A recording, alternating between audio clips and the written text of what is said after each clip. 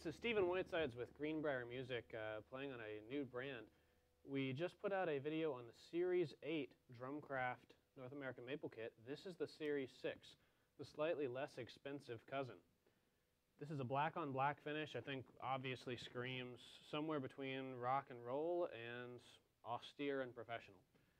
The black hardware is the only thing that makes me think a little more rock and roll. This kit does come in some awesome alternative finishes. The white hardware might be for the drummer looking to play in a more professional venue where you're being judged by a different crowd of people. If you're rocking with young people, black on black's really the way to go. Now, as far as the way these sound in comparison to the Series 8 and in comparison to Ludwig, Gretsch, and Pearl drums, let's start with comparison to Series 8. These shells are a lot more resonant. They're very warm than, in other words, more resonant than Series 8. They have a lot more low tone to them. I felt like Series 8 was kind of a higher, more tonal, pitched set of toms. These are very earthy, very rumbly, and you get a lot out of them.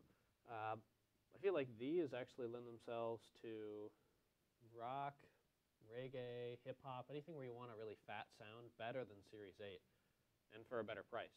You get a lot of the same features. You get the same Drumcraft proprietary awesome tom mounts. They feel awesome to play on. They're really great.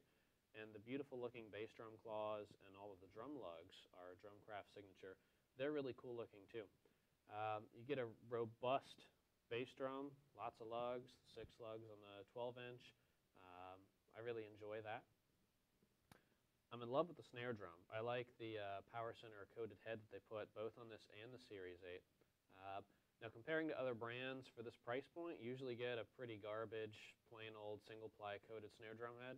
That's one of the first things I'd rip off and replace with like an Evans, maybe an ST Dry is one of my favorite heads, or the EC2 Reverse Dot is a really good 14-inch snare head. But this head I'm actually really happy with. That's cool.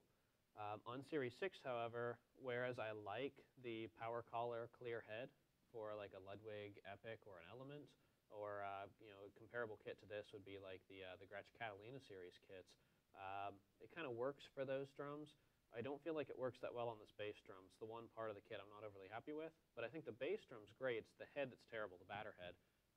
Get an Evans EMAD 22-inch for this 18 by 22 bass. That would be a much better selection. We have 12, 14, and 16-inch toms. It's the same setup, the rock configuration, as the North American Maple Series 8 that we did a previous video on. And just so you know, we're playing similar cymbals. This is the Byzance regular series. It's a 14-inch pair of medium hats, a medium 16. You get the 18-inch crash for free with the set, which is another really cool thing that Meinl's given us that nobody else has. So if you want to buy Meinl Byzance and you really don't want to pay the outrageous made in Germany prices, buy a set. Getting the 18 free saves you a couple of $100 off the price of buying them, and then you get them for probably a lower price even than some of the American brands like Siljan or Sabian up in Canada. You're probably getting right on even pricing with them, and you're getting a similar sound here to Zildjian K or to a Sabian HHX. The hammerings, hand hammered, very similar stuff. You'll notice there's 2 rivets in this 20-inch medium ride we're using.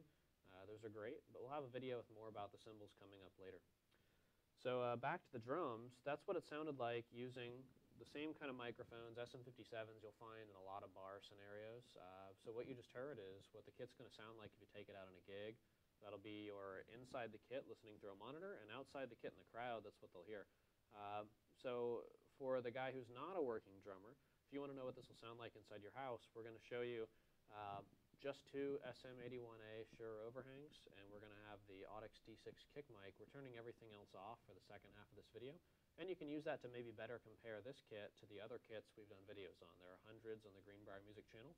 If you'd like to order any of the particular video model kits, if you'd like any of the bass pedals or hardware that I've set up to be comfortable to play on, look for our used listings on eBay. We're Greenbrier Music Store, and we're again, greenbriermusic.com is a great place to find some bargains on this stuff. If you like what we're doing in the videos, please support us, and we'll keep putting out more videos. All right, here's a little more on how the kit sounds.